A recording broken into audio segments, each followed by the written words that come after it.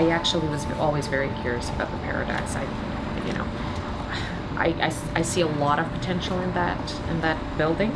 I think it can have a huge impact. Whatever is going to go in there, I think will have a huge impact on the neighborhood. We have very high concentration of arts in the community.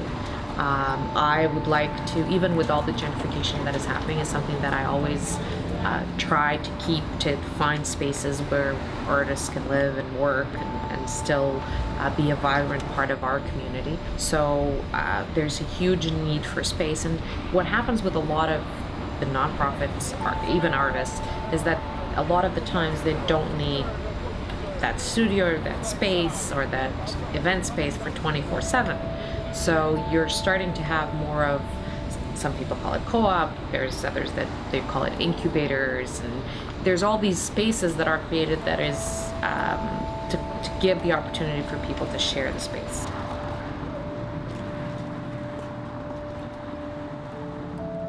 If it didn't have historical designation, this building would be worth $3 million if you work it out per buildable foot. The city has these restrictions on the building. The building's been sitting empty for years. The previous owners had tried to rent it out with not much success. Is that best for the community? I mean, you have a building sitting there for forever, vacant.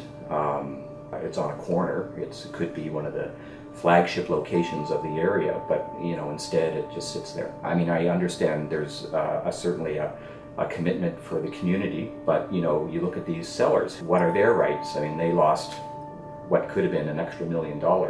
So you also wonder, what's the point of saving this building? It's not viable anymore in its existing configuration.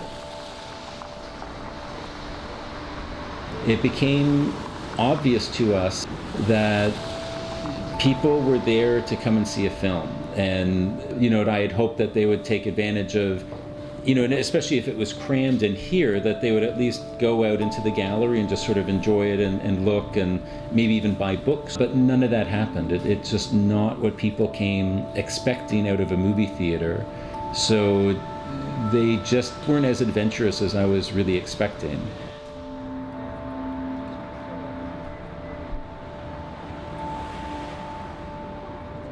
When you have a sort of critical mass of cultural offerings in any one particular space, it's actually to everyone's benefit. So where things can be fostered in not necessarily a particular complex, but also in a neighborhood, is also really beneficial. So, there's not another cinema complex like this in the sort of immediate block in which we operate, but there are sort of similar spaces that could lend themselves to parallel arts presenters and their particular needs and uses. This more recent development of essentially sharing space is what we're talking about, and but somewhat a little more than that. It's sharing space with the intent of building a community around that space. And I think that sort of approach is somewhat inevitable when you have a downtown core that tends to, obviously, as it populates more and more, the prices tend to go up. First of all, it becomes less viable for someone to be able to afford the larger office spaces for themselves, especially if they're a startup or a creative individual, a designer. It's a lot easier to have a piece of a larger space that you can share with people. So that's kind of an inevitable evolution of the economics of the value of space as it goes up.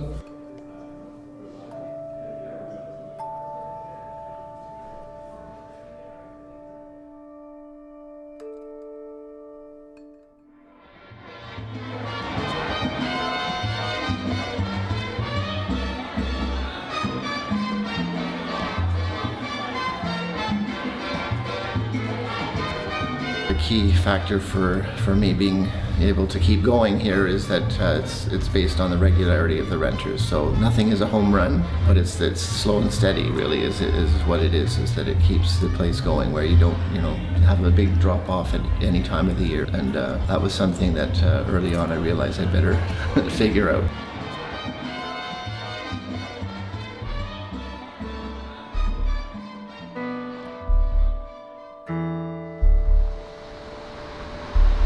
The space is tight, and we're looking to expand. I need another production space. Sort of struggling to find a space that's right for us. We need a production space. We could use, another space to maybe just sell ice cream sandwiches, maybe another satellite location. That would be great too. So finding both a production space and an ideal location for another retail storefront is sort of challenging.